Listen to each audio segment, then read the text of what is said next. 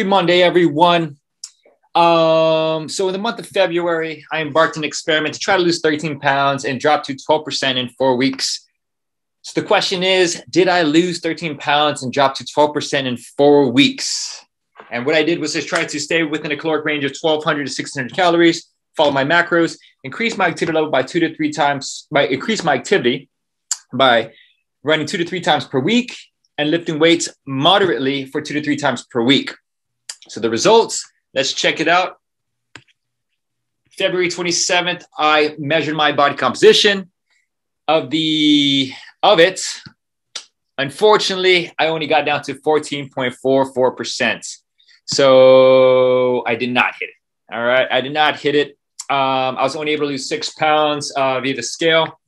Dropped my body fat percentage by 2.5%. Okay. So I went from 16.8 to 14.44. A majority that came from fat mass. I lost 5 pounds of fat mass within the 4 weeks, which is a phenomenal. And when you put yourself in a caloric deficit, you also tend to lose lean mass as well. And so I lost about 1 pound of lean mass. So that's expected. So here are some takeaways. Could I have done 13 pounds in 4 weeks? Absolutely, but it would have been miserable. Losing 6 pounds already, putting myself in a deficit of 1,600 calories was really hard. By the last week, I started to feel some symptoms. I started to get constipated. So I started to increase my probiotics, aka fiber intake, to try to flush it out, as well as my magnesium levels. Come Saturday, it was fine. But here's the cool thing, guys. I lost weight. I dropped weight. I feel great. And that's the most important thing that matters. And so for the month of February, I failed my experimentation. And I think this happens to a lot of people who have pretty high goals. 13 pounds for someone in my situation at the start of February, 173 at 16.8% is high for myself. Probably the highest it's ever been. But to try to lose 13 pounds and lose 4% within 4 weeks' time would have required a lot of strenuous activities, which my body wasn't prepared for. And let's be honest, I did not hit 1,600 calories every day. Most days I did, but I did not. So that is another reality of it. And so the progression goes from here. All right. So this was my first 4 weeks. I just want to lose weight as much as I can.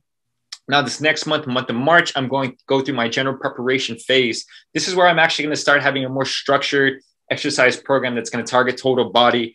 My caloric intake is going to go back up. I'm no longer going to try to hit 1,600 calories. I'm going to actually stay between 2,000, 2,100 to be more exact, up to 2,700 calories. So my energy level is going to be much higher. I'm going to have more energy to hit the weights harder. I'm not going to feel as tired. I'm not going to feel like I need to rest more, even though I will be resting more. So this is going to be a more pleasant experience. And so what I want to take away from this, guys, is if you try to go on a weight loss program and you want to lose weight, depending upon where you are, you can definitely continue to put yourself in a high caloric deficit, but it's probably not going to be the most positive experience you'll have. It's going to be cool to see the weight drop down. Okay. But I want to really emphasize that when you try to lose weight and put yourself in a severe caloric deficit, it should be very, very temporary. It shouldn't be no more than 8 weeks, really, unless you still have a lot of fat mass to drop. And as long as your energy levels aren't dipping. Mine started to dip on that 4th week. I was very tired, very lethargic. I was going to bed super early, which was great. I was getting a lot of rest, dropping down that body fat percentage, but man, I could definitely feel it. I started to be more hungry as the days went on. And so I was fighting that on top of being a trainer, trying to run a business, be my family, spend time with my kids. And so that is not a pleasant experience. And that is something that not everyone should be feeling long-term. So again, if you're going to try to lose weight in the first 4 weeks. And really all you got to do is bring your caloric calories down, put yourself in a significant amount of deficit. Also be realistic with your weight loss. 13 pounds, I already knew from the get-go that it was a lot. It's going to require a lot. And I shared that in order for me to do that, I'd have to consume about 1,200 calories. And I already knew that was going to be too low. So I dropped it down to 1600, stayed within 2000, and I still was able to lose weight, but hey, it was way too low. I'm going to be increasing my activity level for the month of March. I'll be turning 34, so I'm excited for this. I'm definitely going to be try to work on becoming, it's not the fittest. I won't say this is going to be the most rigorous program, but it's going to be a total body. So I'm going to see a nice change in my physique. Okay. So stay tuned. I expect to still get down to 12%, right? I still expect to be losing some weight. Even though I'm increasing my caloric intake, right? I'm going from about 1600, 2000 to now to 2000 to 2700 calories. And watch, the weight's still going to drop.